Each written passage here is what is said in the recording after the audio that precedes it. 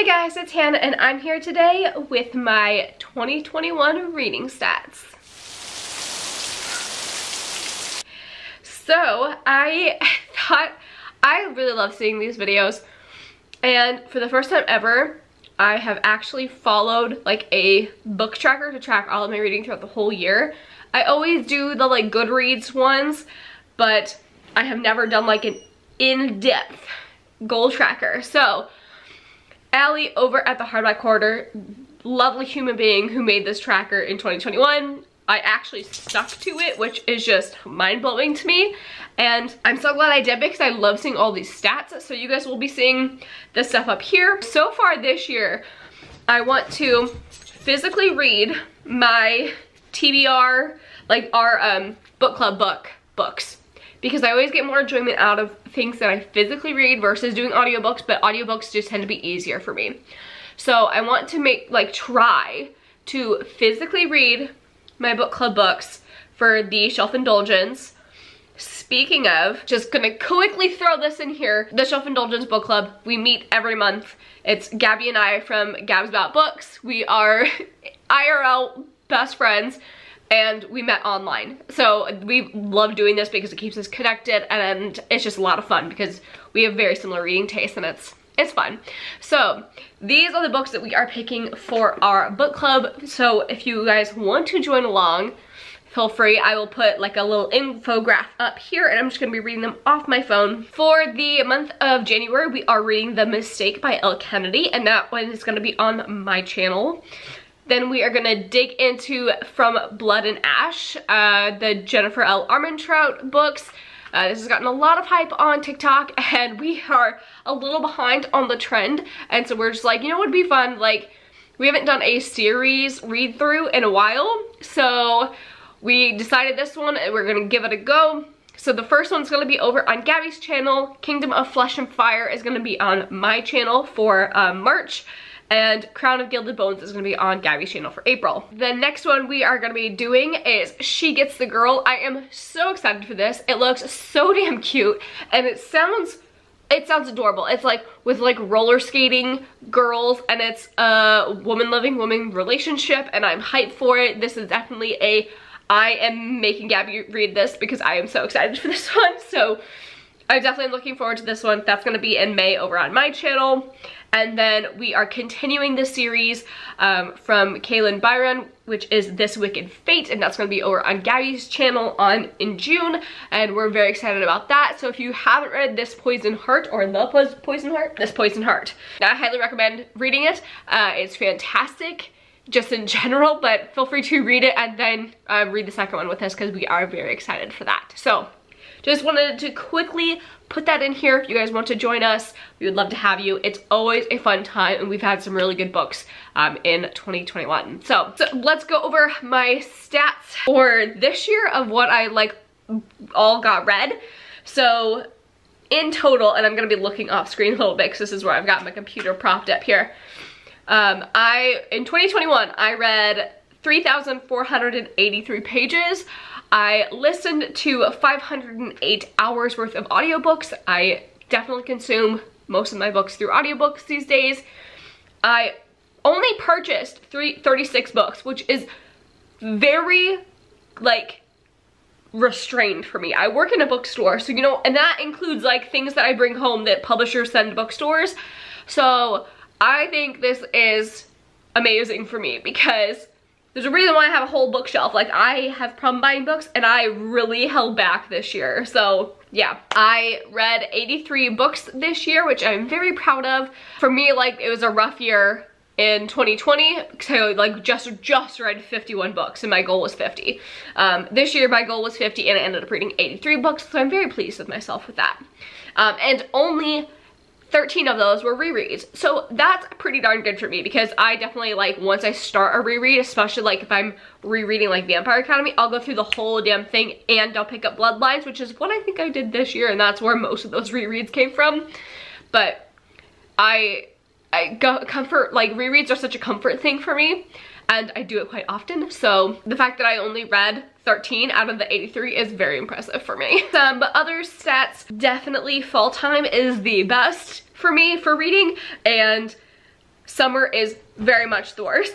So June is not too bad, but once July and August hit, that really dwindled down quite significantly. That's because most of the time that I'm like, it's beautiful here during those months, and it's not like too hot. It's like the perfect weather for me, like in Oregon for that time.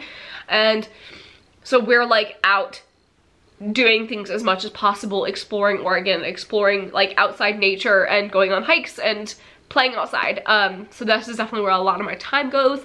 And so when it gets colder and rainier, it's not like always the best to go hiking out in the rain all the time. So it's definitely perfect time to pick up books, and that's where you'll see the majority of my reading got done in September and October. And I'm not surprised about that. This is kind of my star rating lineup here. So most of the stuff that I read, it tends to be 4 stars. I have 26 4-star books, 7 4.5 stars, 16 5 stars, which is pretty good considering, 17 3.5 stars, 3 3 stars, 3 2.5 stars, and 2 2 stars. I never rate anything like a 1 because there's never like, I mean, unless it's horrific, it takes a lot to get like a 1 star for me, because I can always find some type of like redeeming quality or things that I like about it. So it's never like, this is the worst book I've ever read.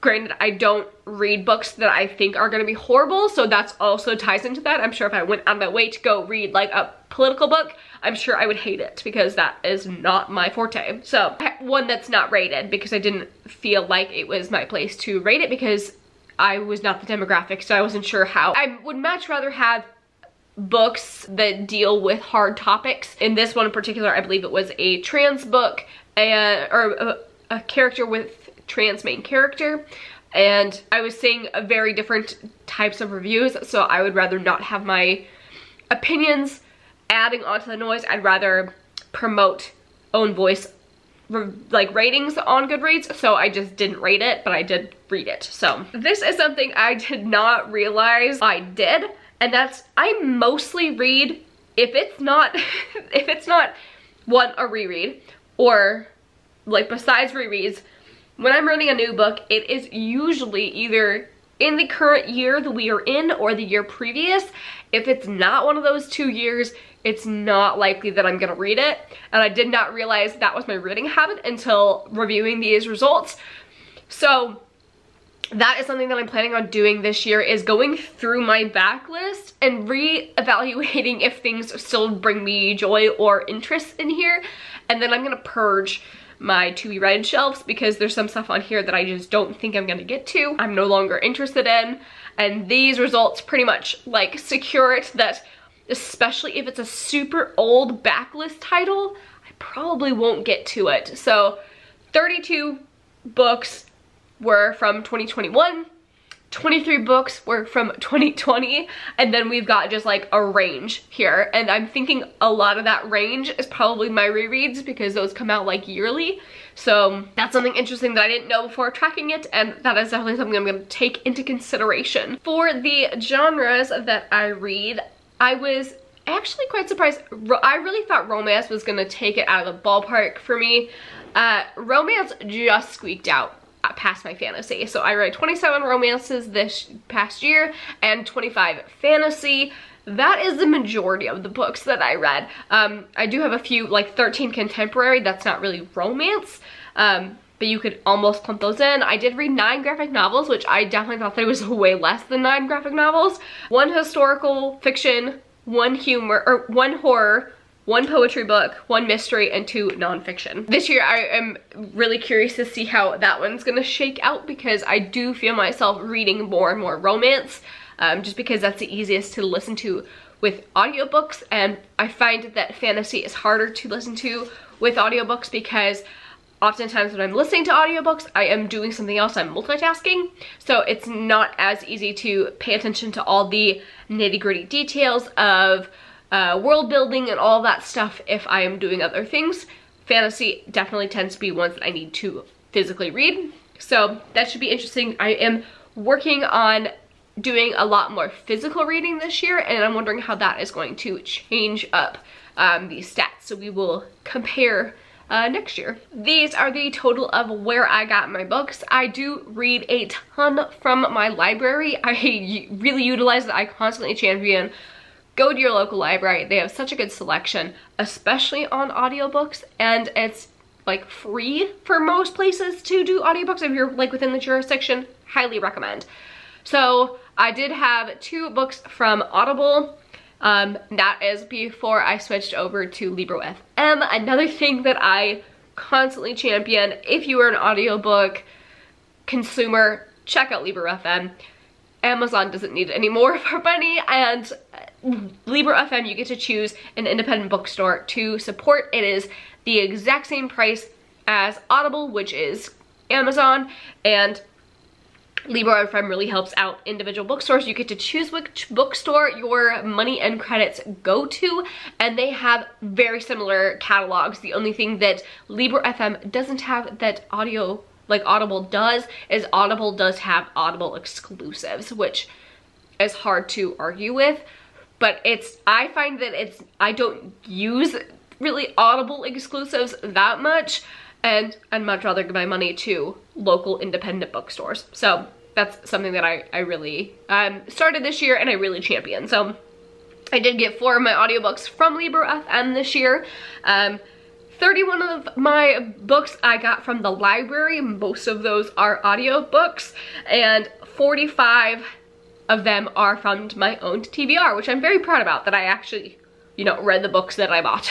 And then 1 was sent from a publisher, which is just what I get at work. This stat also surprised me. So I just assumed that everything that I read is mainly series. I've always thought that I was like a series reader. I wasn't a standalone reader. So when these stats, I pulled these up, I was really surprised that this is the way that it shook out. So I do read mostly part of the series, but it was not anywhere near as much as I thought it was compared to the standalone. So I've read 38 books that were part of a series. 29 of them are standalone. 9 of them are companion novels, and there are 7 of them that I wasn't sure if it was continuing or not. So, but I was very surprised at that shakeup with that. And here, just quickly, a little bit of author stat. These ones are a little bit hard. I try to do my due diligence on what they prefer. If they go by she, they, or he, they, I will do whatever is the first pronoun that they put in their Twitter bio, Instagram, whatever, is anywhere I can find it. If I don't know, I put unknown. If they don't say they, them, but they say transgender, then I put transgender instead of they, them. If they say like non-binary and they don't have a pronoun in their profile, then that's where they unknown will come into play. So my author identity, just a quick breakup here. I mostly read from women. It is 68 authors that I read from go by she, her. 10 go by he, him. 2 go by they, them. 2 are transgender, and 1 is unknown. And with that, also the status, 5 of these authors were debut. 47 I have read from before, and 31 are new to me. So I think that's a pretty good like breakup too, is that like I like branched out and read people that I've not read before. So I'm pretty pleased about that. And also at the end of the year, I did, like I told you guys, I bought 36 books total in the year, and I actually read 50% of the books that I bought within that same year. So I'm pretty proud about that too. And I've got a lot of ones on the docket already like planned to come into play for 2022, so they will get read.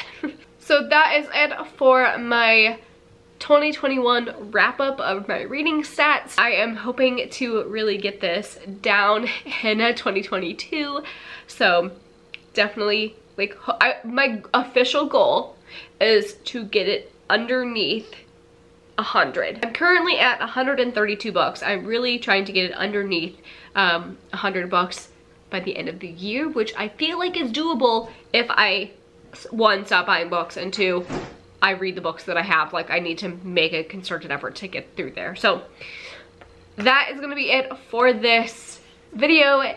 Let me know down below what your guys' reading goals are for 2022, and I will see you guys in my next video. Thank you for watching. Bye.